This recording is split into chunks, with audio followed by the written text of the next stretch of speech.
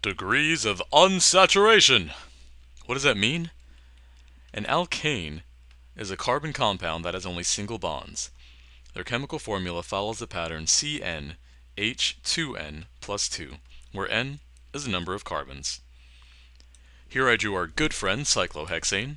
You can apply the pattern or just double the number of carbons and add 2. Moving on. An alkene is a carbon compound that has a double bond in it. Their chemical formulas follow the pattern CnH2n. Do you see the difference? Alkenes do not have plus 2 in their pattern. This is what will define the term degree of unsaturation. Every two hydrogen that are missing will equal 1 degree of unsaturation. This means that every time you calculate this number, you are comparing your alkene to its alkane brother. How does that feel, pentene? There are 2 ways to do this, and I'll show you those 2 ways here. Well, there's multiple ways to do this.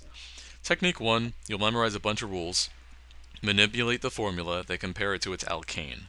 In technique 2, you're going to learn a simple formula.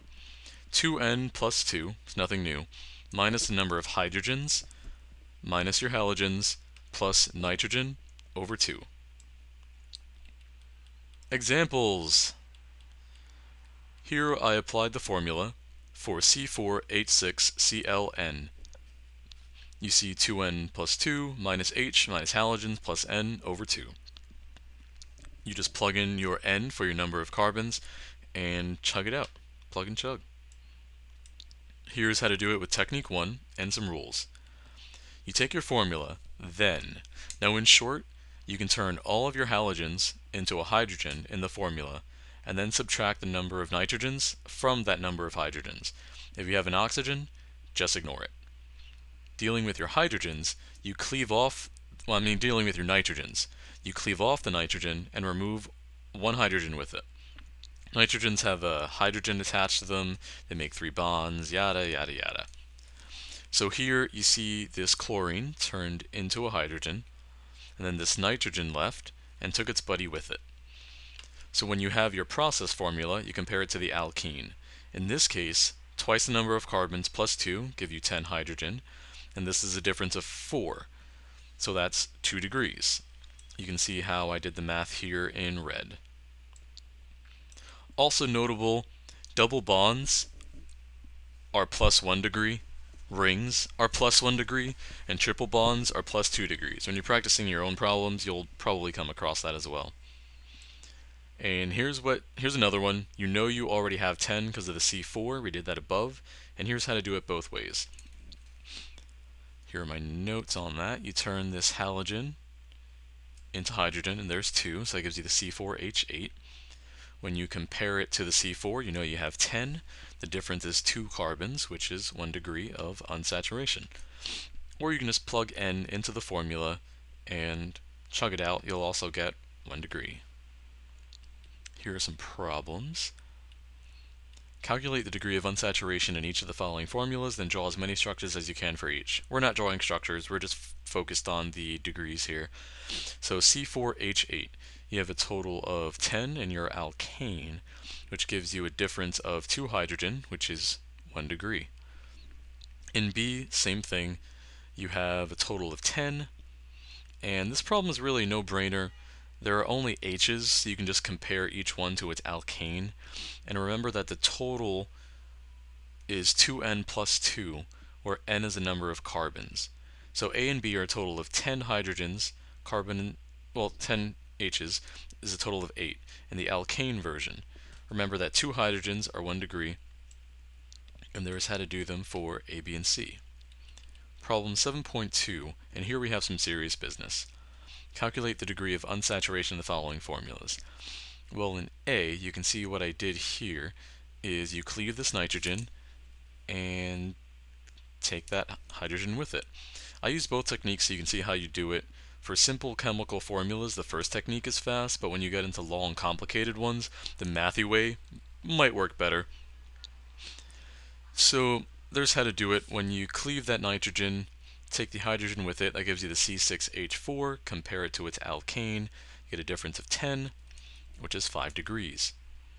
Or you can just plug it into the formula, which I typed out here because my pen was all weird when I got down here. 14 minus 5 minus 0 plus 1, 0 because you don't have any halogens in this formula. Then divide it by 2, and that gives you 5 degrees of unsaturation. In B, you have a C6, so it's very similar. And here we have what is essentially the same problem. There are no halogens and 1 nitrogen. In the second technique, just apply the formula. In the first technique, compare what's given to its alkane. Remember to dismiss the nitrogen and the H it wrote in on. The oxygen you completely ignore. And don't feel bad, he prefers it that way. There you can see the math on how to do it in the formula. Just plug in the N, chug away. In C. Here in Technique 1, remember that you turn the halogens into hydrogens, just like magic. And in Technique 2, you use your formula. So here are your chlorines. They're going to turn into hydrogen. And your alkane, you have a total of 18, which gives you a difference between 18 and 12 of 6. Every 2 hydrogen is 1 degree, so that gives you 3 degrees. And then here, you just plug in your N, chug it out, gives you your 3 degrees. So that's your 2N plus 2 minus your hydrogens and halogens, then you add back in your nitrogens. Divide that by 2, and you have your 3. In D, C9H16Br2, you can see that this Br, and that's bromine, those aren't Brazilians. In there, C9H18, you do your difference from the alkane, which gives you a total of 1 degree. Here is the math on how to do that. 2 times 9 plus 2. There's your N. You have your 16 hydrogen. Hope I did that right. Yeah, 16 hydrogen. Minus 2 over 2. That minus 2 is your halogen. And there's no nitrogen, so you don't have to write the plus 0. That'd be kind of silly. Unless you like writing minus 0 and you have all that energy. Knock yourself out. In E here, we have nitrogen thrown into the mix. Cleave it and its foolish friend. Notice the subtraction in the second technique, because here we're dealing with a bit more. And again, this nitrogen, whoops, where's my pen, is going to come down. It's going to cleave off 2 hydrogens when it leaves. And you have your difference of 12 hydrogens, so that gives you 6 degrees. And here's the formula. You plug in your N, chug it out. I personally prefer the formula. Sometimes in the higher levels it gets tricky, and it's just easier to use a formula in my opinion. For F, in Technique 1, add your halogen, cleave the N and his little buddy. In Technique 2, you're going to do the same in the formula.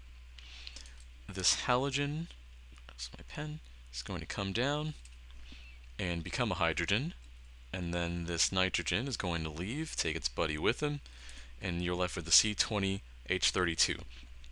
So you can see almost intuitively that you're going to have a plus 1 minus 1 in here when you see this. So by now you should be able to tell degrees of saturation in your head. Huzzah! You've done it! So this concludes my videos on degrees of unsaturation. If you found this helpful, let me know by clicking the like button, subscribing to my channel, and as always, DFTBA.